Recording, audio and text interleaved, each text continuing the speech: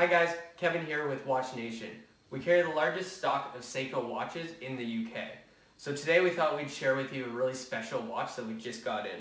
So this is the Brian May Seiko Limited Edition. So as you can see, the box is made to look like a guitar case. Let's just pop this out.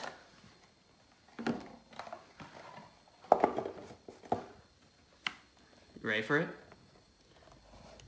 There it is.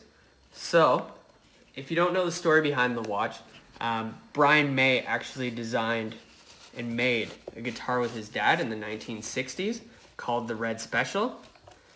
Now if I can get this out. So the watch was made based on those design cues. So the red dial, you can actually see it has a bit of a wood texture to it.